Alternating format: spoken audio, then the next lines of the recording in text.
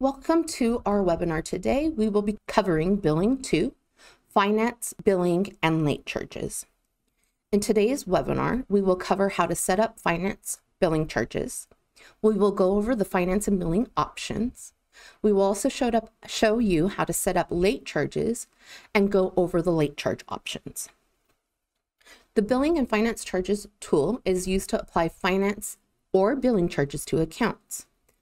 The charges will be applied to all guarantors that meet the filtering criteria entered. We do have some required setup before we can go ahead and run our finance billing charge.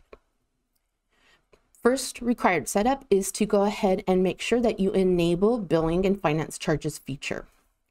To do this, we will go ahead and go to Setup, Advanced Setup, and Show Features. The Charge Tools option is here, and we are going to go ahead and enable billing/finance charges. Radio button's already selected there, so I've already gone ahead and enabled them. We'll go ahead and click OK if it's the first time you guys are enabling. The other thing that we want to go ahead and make sure is that we set a billing and finance charge adjustment type in account module preferences. To create an adjustment type, you'll go to Setup, Definitions, and Adjustment Types. You'll click on Add to give your finance or adjustment type a name. I've named mine Finance Charge. And then when you click on Add, it will also go ahead and give us either a plus or minus sign so that we can go ahead and have the definition to be either a negative or positive adjustment. I've already created that finance charge. As you can see here, it's highlighted, so I don't need to create another. We also want to go ahead and go into account module preferences. So Setup, Account. Here is our account module preferences. And for the finance charge adjustment type, I have it set here to finance charge. We also have a billing charge adjustment type, which I've already had created and set to billing charge. So these are the options for those adjustment types. We'll go ahead and click OK because I've already set those up. Next, we'll go to Tools to go over the features and options for our billing/finance charges. So this is our billing/finance charges window. In this window, you can see that we have some options to filter through. The first box here is the date last run. This will go ahead and show you the last time that the tool was run. Date of new charges, you'll enter the date the new charges should be applied. Billing charge. If we select the radio button for billing charge, this will add a flat charge to the account, and the charge will be added to the account as an adjustment. Finance charges. When we select the radio button for finance charges, we apply a percentage charge or APR to the account balance. This charge is calculated against the patient portion of the entire family. It is recommended that you run it every month for an accurate APR, and an adjustment will be added that equals 1 month of APR charges. Currently, I have my APR set to 18%. Charge at least. This option, you'll want to set the minimum finance charge amount. So for example, if I set $5 here, so if I were to enter the value of $5, any finance charge amount from a penny to $4.99 will be charged as $5 to the patient. I just want to go ahead and set it to 0, only if over. Set the minimum amount of a calculated finance charge before APR is assessed.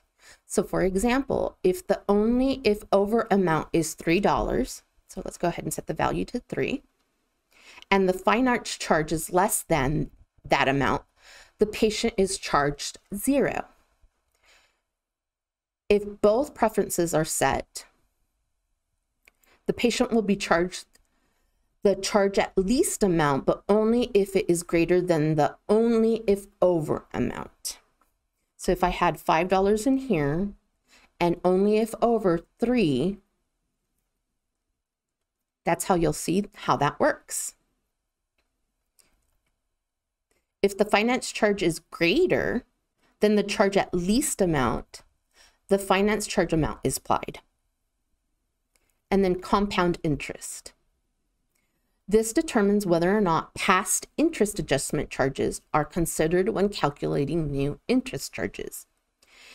Check to charge interest on the total past due amount, and if we leave it unchecked, you'll charge interest on the past due amount minus any past interest charges. Calculate on balances aged. You'll want to select the age of the accounts that should have the charge added. So in my scenario, we'll only be applying a finance charge if the account balance is over 90 days. Only apply to these billing types. So you'll want to go ahead and select which billing types should have the charge added. For us, we will go ahead and add that to all billing types. That's why they're all selected. And then we have billing/finance filters here. You'll want to select options to have certain accounts excluded from receiving finance or billing charges. So for example, if we have a checkbox here for exclude bad addresses if the guarantor has no zip code, we can exclude inactive family members, so families with an inactive status. We can also exclude, so if this is checked, we'll exclude families with any insurance claims still pending. Ignore walkout in-person statements. This works in combination with excluding accounts not billed since setting. If checked, walkout statements will not be considered as being billed. The exclude accounts with truth in lending. Check to exclude families that do not have a signed truth in lending agreement on record. You can note that a patient has signed a truth in lending agreement in the edit patient window on the other tab. And for more information, please see our web manual. The exclude if balance is less than. You'll set a balance below which families will be excluded. And then exclude accounts not billed since. The billing finance charges will not be applied to accounts that have not been sent a statement between the date entered and today's date. Accounts that have been sent a statement between the date entered and today's date will get a billing finance charge. Remove the date to include all accounts. And here we have the assign charges to. We can go ahead and assign the charges to the patient's primary provider, or we can select the radio button to choose a specific provider for all of our billing and finance charges to be applied to. But I'm going to leave it at the patient's primary provider. So once we are done, we'll want to go ahead and click Run to process our billing or finance charges to include the accounts. So finance charges have been added, and it looks like it's been added to 8 accounts. So we'll go ahead and click OK. So going back into Tools and the billing and finance charges, now we have an undo billing/finance charges. So you can use the undo button to undo your most recent charge, finance, or billing. And all adjustments made on the same date, which have the same adjustment type, will be deleted. So since I ran the adjustments today, it defaults to today's date, and it will undo all finance charges done for today's date. To undo finance charges for a different date, you must manually go into each account and delete the individual adjustment. And you can do that very easily by going to our finance charges report, which is located in standard reports in the monthly section, and you'll click on finance charges. So let's show you where that's at. Here's our monthly section, and this is the finance charge report. You can go ahead and change your date range to run that report. We'll go ahead and click cancel. Close out of there. So now we're going to go ahead and go into late charges. The late charges tool is used to apply late charge adjustments to accounts with statements that have an unpaid balance.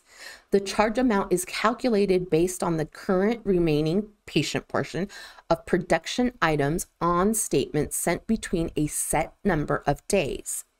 The charges will post to the account of all guarantors and superfamily heads that meet the filtering criteria. And again, with late charges, there are some setup requirements. So one of them being, we need to go into show features. Please keep in mind that with the late charges and or billing finance charges, you can only have one enabled. So it's either going to be the billing / finance charges that the office has enabled or late charges. The required setup for late charges will be back again into setup, advanced features, and then show features. This time we'll go ahead and select the late charges radio button and click OK. Once this is enabled, late charges will be available in the tools menu. We'll also want to go ahead and set the late charge adjustment type in the account module preferences. And we'd already gone over how to go ahead and do that a little bit earlier. So now that we've enabled that, we'll go into tools and we'll go into late charges. Notice that now that I've enabled late charges, I do not have the option for billing / finance charge tool. Because like I said before, we can only have one option enabled. Late charges, and this is our late charges option. So the date last run is the date on the previous posted late charges adjustment. The date of new charges, you'll enter the date the new charges should be applied. It will default to today's date. And then these late charge settings down here, exclude accounts with Truth in Lending. You'll check to exclude families that do not have a signed Truth in Lending agreement on record. And again, you can find more information on that on our web manual, or please see the link below. Exclude existing late charges. Check to exclude statement balances that already have late charges. The exclude if balance is less than. Do not generate late charges for families that have a balance less than or equal to this set amount after insurance estimates. Percentage fee on amount due. Here we can set the percent of the late charge fee. The percent applies to the current remaining balance of production items on statements that meet the late charge criteria. Set to 0 or leave blank to apply a flat fee. Minimum charge. Set the minimum late charge. So for example, if set to $5, so let's go ahead and set that to $5. Any late charge amount calculated that's from a penny to $4.99 will be charged at least $5 or the minimum of $5. Alternatively, this can be used to apply a flat fee when the percentage is set to 0 or left blank. And the maximum charge, you can set the maximum late charge amount. So for example, if set to 15, any late charge amount calculated as $15.01 or over will be charged as $15. And then the apply to statements between. Set the number of days to consider late charges. Late charges are calculated based on the unpaid balances of the production items on statements sent on or between this set number of days. If a patient does not have a sent statement within this range, no late charge adjustment is applied to the account. So I'm going to go ahead and put my values in because I want to go ahead and at least go back from 1 to 90 days. Only apply to these billing types. Here, we're going to go ahead and select the billing types to apply the late charges. The charges only applied if the guarantor of the family has one of the selected types. I want to go ahead and apply to these right here.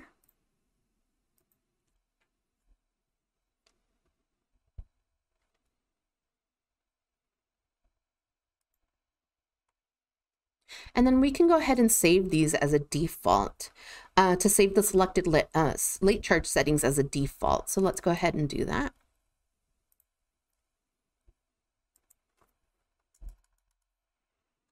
fix my little errors.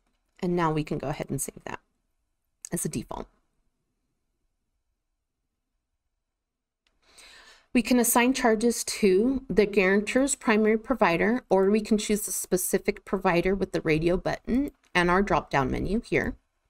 I'm going to choose the guarantor's primary provider. And then we'll want to go ahead and click Run to apply late charges to all included accounts. Run late charges, okay. Displays a pop-up to show how many late charges have been applied to the accounts. And now you see that the tool has gone away. So if we want to go ahead and go back to Tools and Late Charges, we have the Undo Late Charges. So to remove the recent late charges, you can click Undo. All adjustments made on the same date with the same late charge adjustment type will be deleted. To undo late charges for a different date, you must manually go into each account and delete the individual adjustments. Late charge adjustments attached to a payment or dynamic payment plan cannot be deleted with this tool. When you click Undo, you will receive a pop-up explaining some late charges will not be deleted. And to view a list of patients with late charge adjustments that cannot be deleted, you'll click Yes when prompted. And then you'll go to each patient on the list and manually detach the adjustment from the PACE list or dynamic payment plans to delete the adjustments if needed. This was a brief review of our billing, finance, and late charges tools. If you have any questions, please feel free to give us a call. Thank you for joining us for today's webinar. If you have additional questions, please call our support line at 503-363-5432 or access our complete online manual at opendental.com. And to make sure you're staying up to date on our latest training videos, don't forget to subscribe to our channel and turn on notifications.